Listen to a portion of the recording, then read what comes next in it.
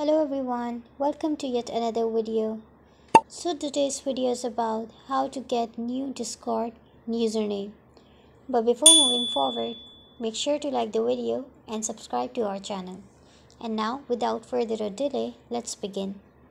First, open your Chrome and then on the search bar type Discord, login or server, and then open the first link that appears on your screen and then log into your Discord account. You can also log in or open your Discord account directly.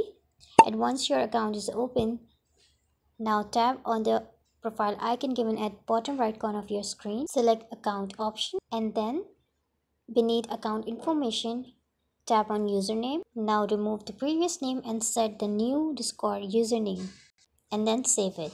But keep in mind that you can change your Discord username once every 30. Before 30 days, you won't be able to do that.